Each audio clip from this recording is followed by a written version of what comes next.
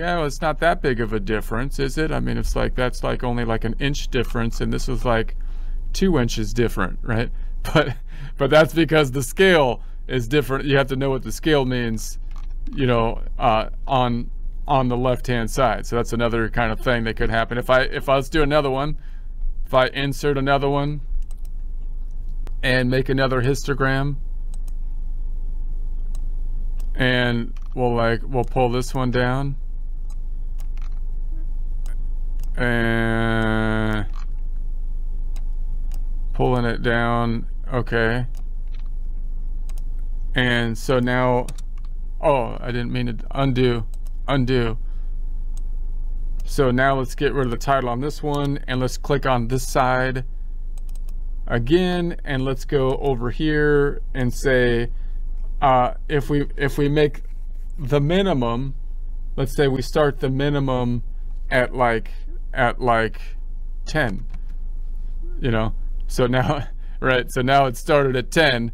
So now these, you know, these ones down here are kind of been wiped out. That would be somewhat of an unusual, that looks manipulative, right? To do that looks a little bit funny unless they were really tall type of ones, right? So then, but again, you can see how that, of course, would give a different feel than this one, right? You're like, you know, so now let's try something where we remove the outliers. So let's add another one. Let's select the data again. Select the data. And then I'm going to scroll down before I insert. So hopefully it'll insert kind of down here. And then I'm going to go to insert. Well, I still got the data selected, but I'm scrolled down. Histogram, insert, and boom. All right, so now let's say that I go to this bucket size, but I want to get rid of these outliers, right? That's another thing that might be useful to do, but it also might distort the data a bit, right? Because the outliers, you know, could skew the data. We'll talk more about it kind of later, but it also is somewhat misrepresenting the data to some degree as well, because they're outliers. That's not the norm. So let's go into the information on the right for this brackets, and I'm going to leave. Well, we could go from automatic to, like, let's say we wanted it at like 2000 as the separation. So that's a pretty decent separation. So you're like, all right, that looks good, but maybe these are kind of messing it up on the outside and kind of making my graph look a little messy. So we could say, well, what if I go to my overflow bin, and I say that so it's currently on auto. If I make everything that's over, like I'm going to bring it in here, like 77,000,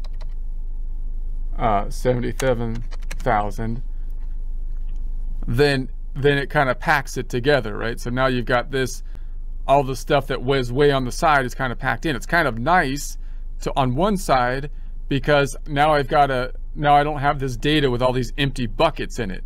But at the same time, it's a little bit misrepresentative, because you're like, well, how outside were those outliers, right?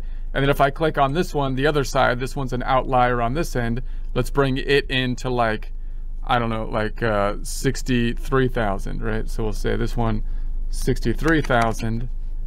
So now you've got everything over 63,000.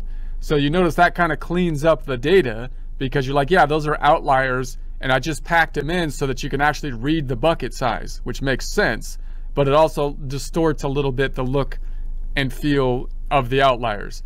So you can see how even when you're trying to be as honest as possible, when you're choosing the bucket size, it can be difficult. And when you're dealing with people who you know have an agenda, meaning they're trying to argue for a particular case, you know that going into it, then you're going to have to be a little bit skeptical as to how they're going to present the data, right? So then you got to be like, well, you know, why did they choose to present the data in this way? Are they really presenting the data accurately? Are they giving you multiple pictures of the data? Or are they trying to kind of distort the data by possibly manipulating things such as the bucket size, the outliers, and the height of the graph by manipulating the y-axis? So these are, and this is why, again, what you really would like to do is say, I would like to get a look at the actual data and do some of this testing on my own, so I can make my own, you know, representations of the data and get an accurate idea of what is being said here by it.